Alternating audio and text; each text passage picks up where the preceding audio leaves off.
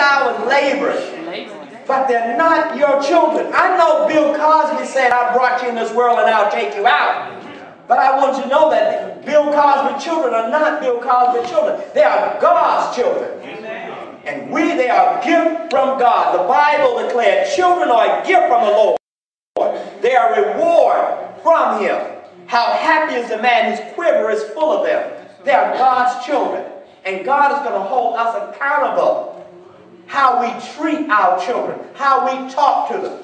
I'm telling you, church folks, they got some ways now. I bet I'll knock you through them pews.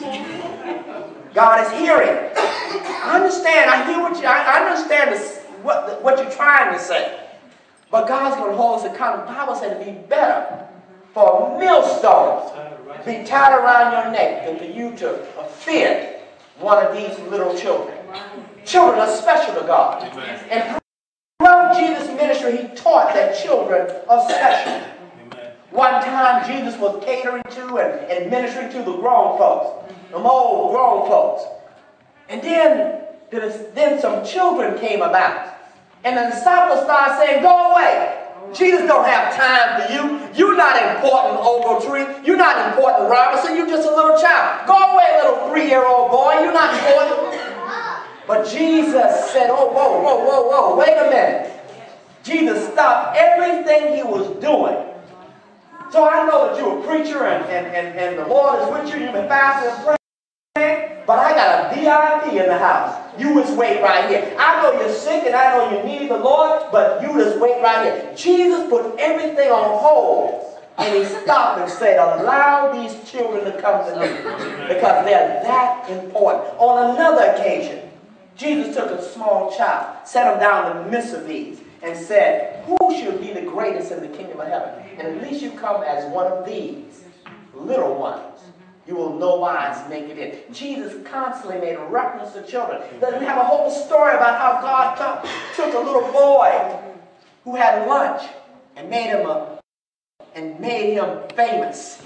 In the Bible, you all read about the little boy and his lunch. Sending a signal that children are and must be important in our lives. Amen. Too many times I hear parents say, I'm going to make time for my children.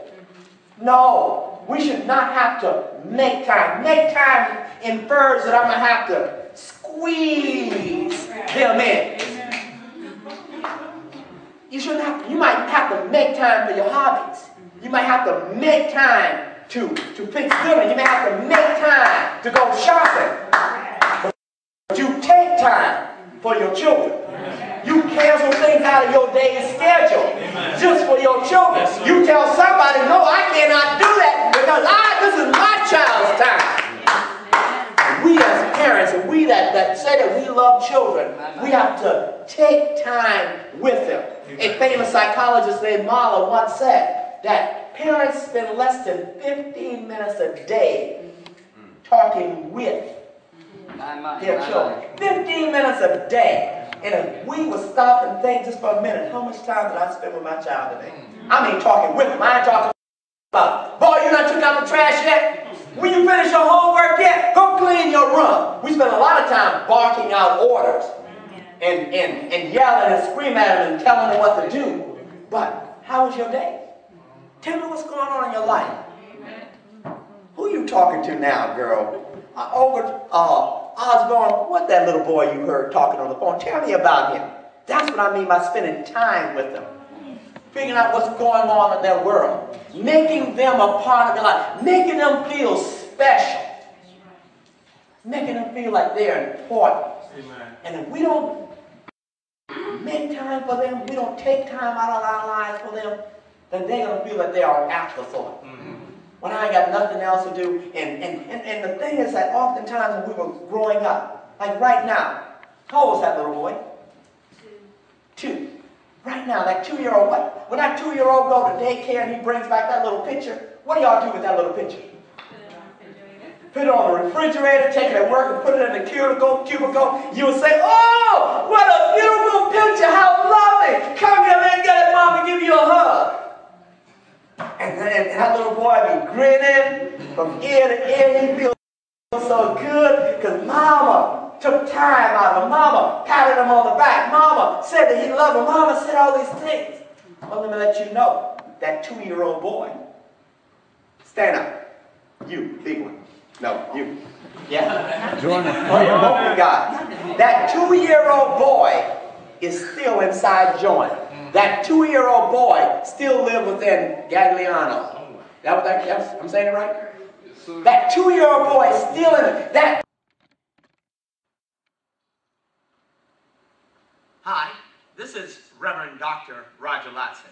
I hope that you enjoyed the services that you just heard, that you received something from the preached Word of God. We're here at Carneghan the first, second, and third Sundays, and we return on Thursday for 1 hour of Bible study between the hours of 7 and 8 p.m. We are inviting you to join with us in one of these services, and God's Word will bless your soul. Come again, listen again, and God will do it again. Again, this is Reverend Dr. Roger Lotson, pastor of Carneghan Emanuel Baptist Church.